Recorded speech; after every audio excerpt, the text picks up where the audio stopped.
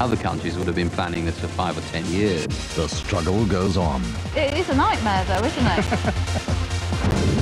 There's no room for mistakes. All they've got to do now is loads and loads and loads of work. Time is running out. Could you imagine the appalling humiliation if you didn't make it? Down here, a miracle is happening.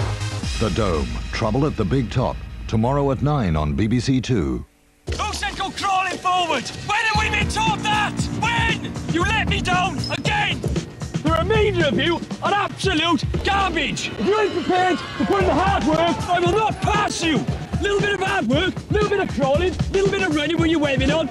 You don't want to do that. What you want to do is go back to the block, sit on your bed, okay?